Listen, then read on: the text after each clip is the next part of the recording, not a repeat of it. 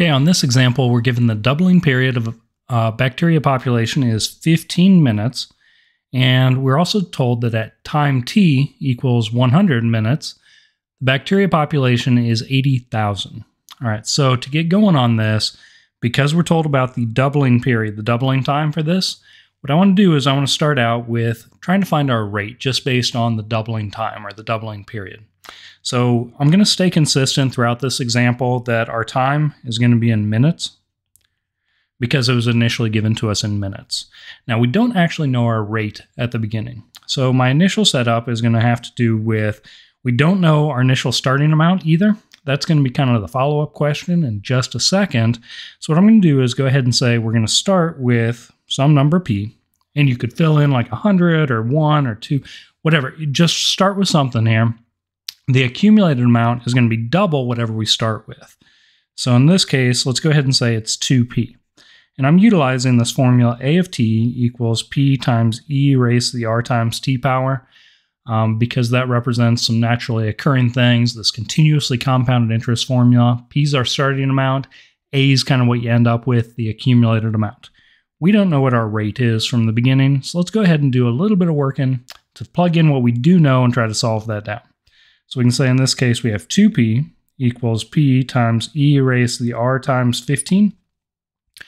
Right, 2p got plugged in for a, p got plugged in for p, and 15 got plugged in for our time. Now the solving down here, what we want to do is isolate the exponential part, so the e raised to the power. So we need to get rid of that p out in front. So let's divide by it. On the left-hand side, we get some nice canceling out, and we also get some nice canceling out on the right-hand side. So we end up with 2 equals e raised to the r times 15, or 15r up in the exponent. Now, if you had chosen to say we're going to start with 100 bacteria and end up with 200 bacteria, we're going to get to this exact same line right where we are right now. Just make sure that that relationship's correct for figuring out with doubling time what that's telling you. All right, next thing I'm going to do is go ahead and apply a natural log to both sides. Now, I'm choosing natural log because we have this nice e raised to the power. And I know when we compose together natural logs and e's, things work out very, very nicely, that they're inverse functions of one another. And we're going to get this nice canceling out because we've composed an exponential function with base e with a log base e, a natural log. So we're going to be left with our exponent, r times 15. To solve for r and get it all by itself, we simply need to divide both sides by 15. So on the right-hand side, this will isolate the r, and we can use that rate for each subsequent question that comes up here. So our natural log of 2 divided by 15 is going to go as our rate for the follow-up. All right, so what we'll know is what was the initial population at time equals 0. So the initial population, that's what you start with. That's asking what is p. So let's use those other pieces of information that they gave us from the beginning. They said at time t equals 100 minutes, population was 80,000. So filling those pieces of information in, well, 100 minutes is a value for our time. And again, staying consistent that we're in minutes throughout. And then our accumulated amount, how much this has grown up to, would be 80,000 goes in for A. Same formula we're plugging into. So we say 80,000 on the left-hand side equals, well, P we don't know. Then we're going to go E raised to the natural log of 2 divided by 15 times our time, 100. And yeah, I'm not getting a decimal approximation for that rate because we really want to get a nice exact answer whenever possible. The easiest way to do that is just keep it as natural log of 2 divided by 15 up there.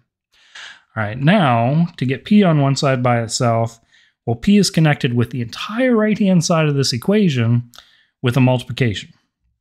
So the next thing I'm going to do is to isolate P, we're going to divide by that entire E raised to the power. So we could do a little bit of reducing down. We don't really need to, but we could do natural log of 2 over 15 times 100, just the whole thing, or 100 divided by 15 is the same thing as 20 thirds.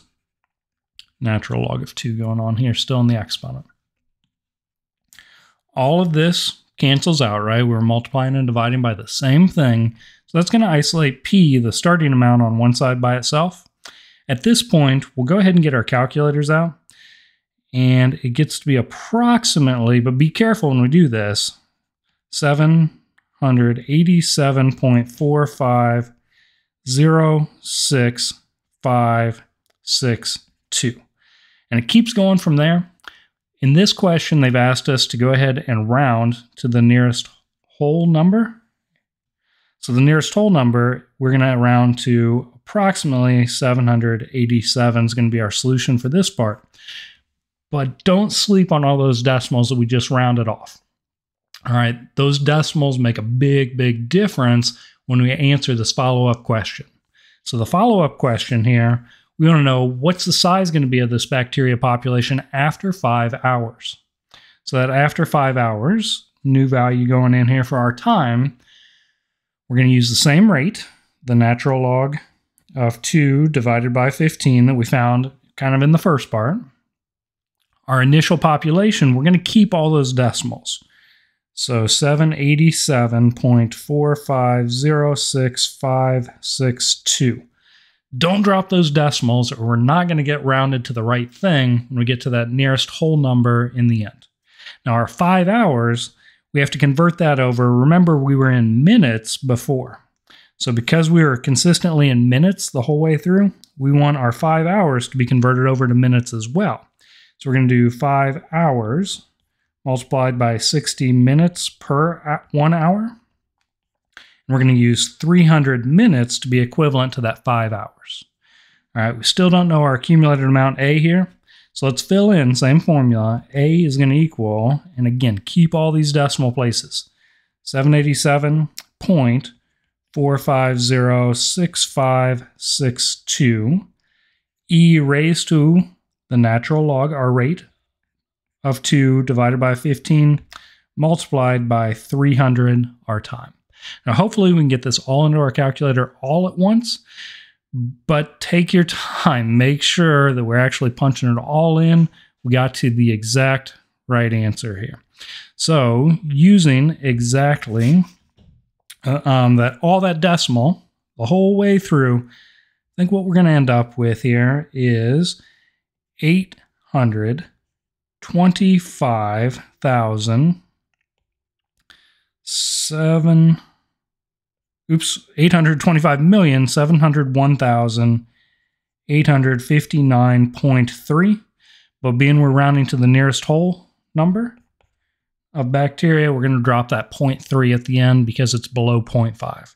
Now, if you did not do your rounding, all right, or if you did rounding and you didn't keep that decimal, it ends up significantly different.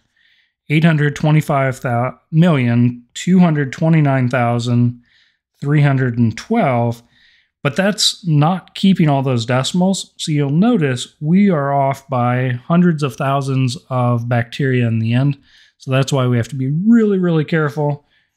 Get rid of that, keep the decimals, get a very accurate answer when we get done here. But do, after you keep the decimals, round to the nearest whole number.